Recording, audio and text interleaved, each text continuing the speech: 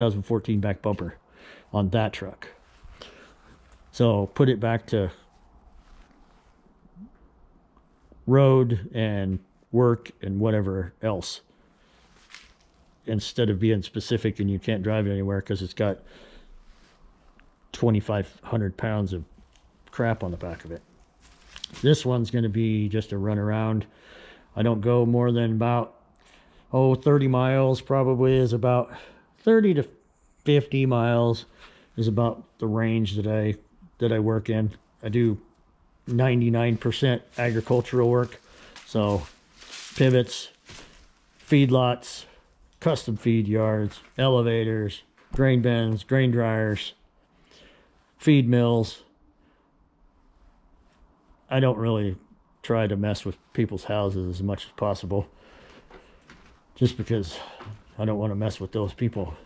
I want to work with the farmer and rancher who wants me there and wants to pay me to fix it and get him going again. So it might end up with a 4-inch spring lift in the front and airbags in the back. I have the airbags, but I haven't decided if I'm going to put a spring lift on it yet or not. So I did pull the carburetor, pulled 4 different style gaskets out from under it, and another one that had a little vacuum tube off of it. I've never seen one of them before, ever. Here, I'll show you what it looks like, actually. I just did that this morning. This gasket right here, I've never seen one of these before. It's got a little hole in the back of it right there. Never seen that. That can't suck good. But I can tell you that this gasket sucks, period. So it had all these gaskets on it. And they're not even the same. They're just random crap that they stuck on this truck.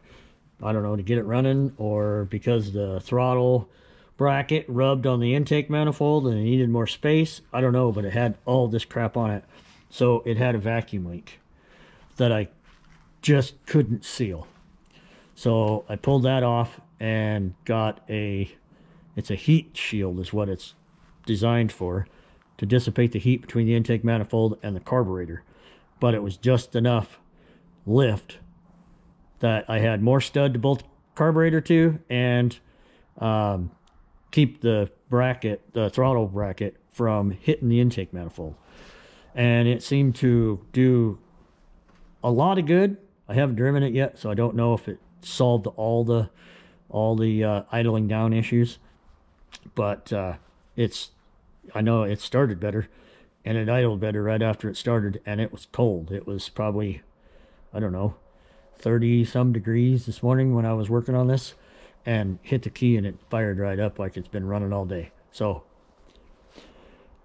that's hopefully going to be positive for this truck, because I really like this truck. I think it's going to be a great run around work truck. The best part is it's paid for. That's paid for.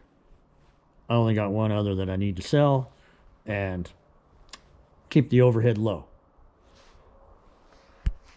So we're going to get into this truck and see how many of these clamps are loose and get some quick, apparently, maintenance done to it that shouldn't have needed done to begin with, because it just came out of $1,100 shop bill. So we'll see. All right.